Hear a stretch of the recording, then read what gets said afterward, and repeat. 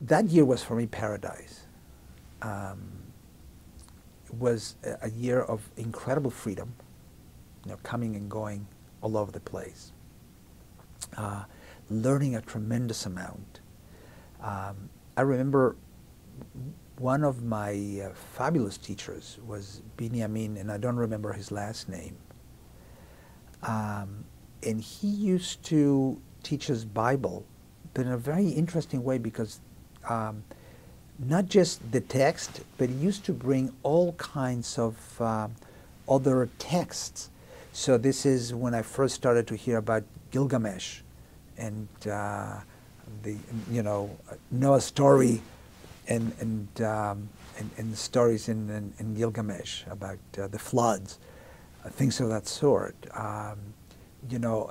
He brought Pritchard, which is that he wrote a lot about the Near East archaeology. That was the first time in my life that I heard things like that. So to me, this was like a sponge. I was just absorbing all that information. To me, it was an eye-opener. We had a teacher called Yonah David, who was our literature teacher. And he really taught me Hebrew in a good way. He taught me about how to read poetry and understand poetry. So this was, this was like a university year.